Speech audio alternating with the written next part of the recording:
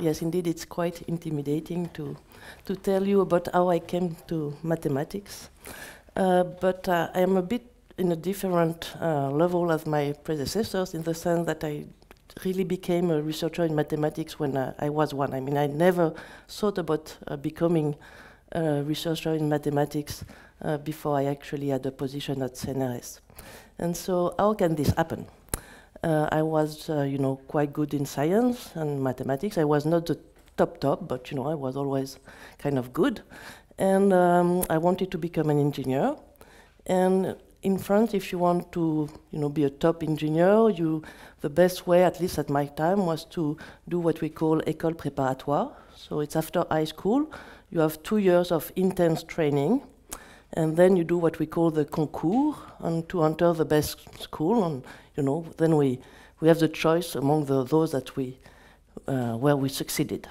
And I was very lucky. I could go to École Polytechnique, which was my dream, because École Polytechnique is kind of top university to become an engineer. And then I kind of was accepted also to École Normale Supérieure, which is the best school somehow to become a researcher. But of course, it's not completely like, you go in one school and you become engineer or researcher. So there was some possibility of going, to do research after Polytechnique, or to become an engineer after École Normale Supérieure. And the point was that if I was going to École Polytechnique, I would have to do my military service, because it's a military school.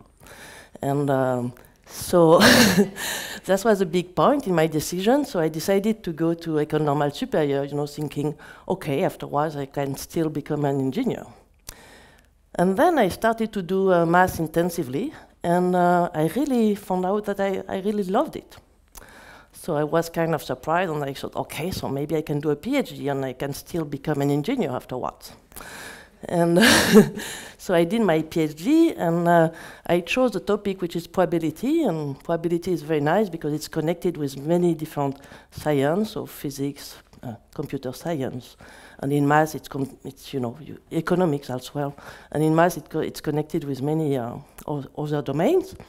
So, and I met my PhD advisor, which was with Gérard Benarous, and he told me, about very fancy stuff, about, finding gas in desert and lots of very fancy things, and I thought, okay, let's try to do that. And then I started working on spin glasses. So spin glasses is a kind of the prehistory. It's connected with neural network, and what we know now as deep learning.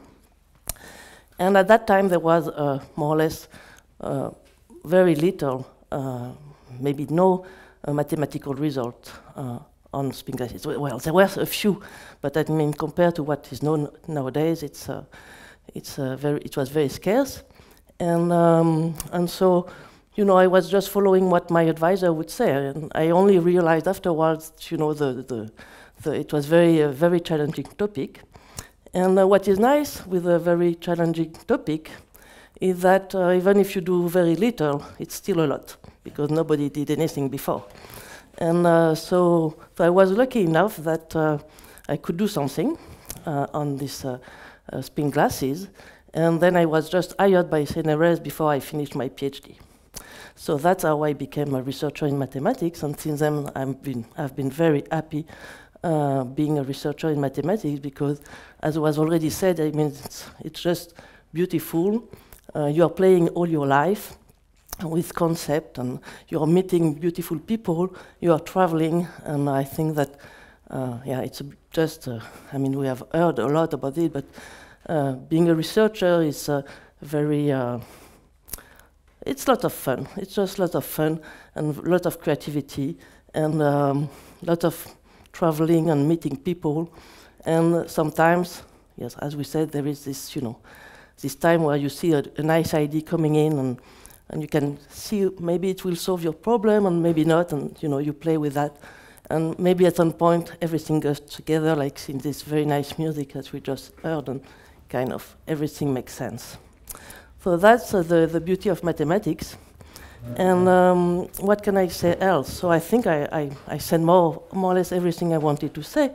I think that in mathematics you have to be bold. I mean, not be afraid of attacking questions, which are supposed to be hard. We already heard that. I was very lucky, and you need to have luck, because I started my research in an area which is really growing, which has been developing a lot. After spin glasses, I started working on random matrices, which is a related subject. So random matrices are just a matrix, but you take the entries at random. For instance, it's data that has noise, and you try to understand what was the data without the noise, to find out the data. So it's also a topic which has grown a lot.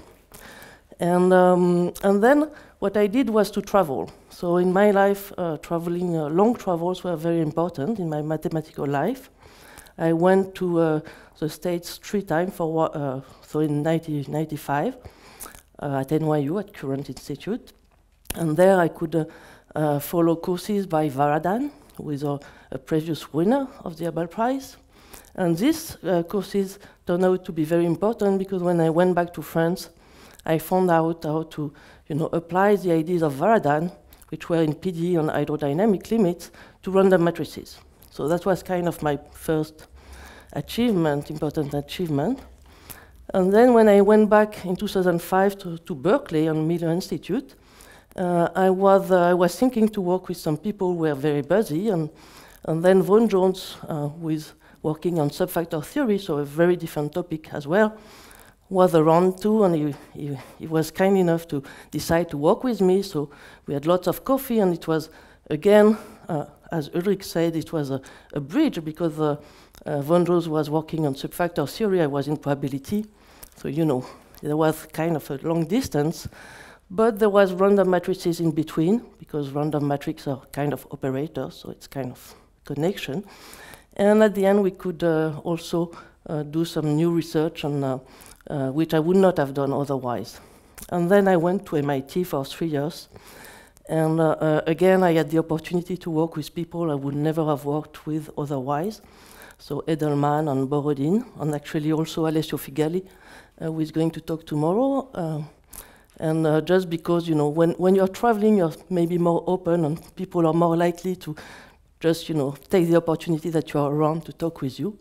And then you can start completely new research, and that's very motivating. So maybe I think as a conclusion, I think I should say that I can summarize my advice. It's temerity or boldness, traveling, and enjoying yourself, of course. As we all said, mathematics are lots of pleasure, and you should never forget that. So thank you very much for your attention.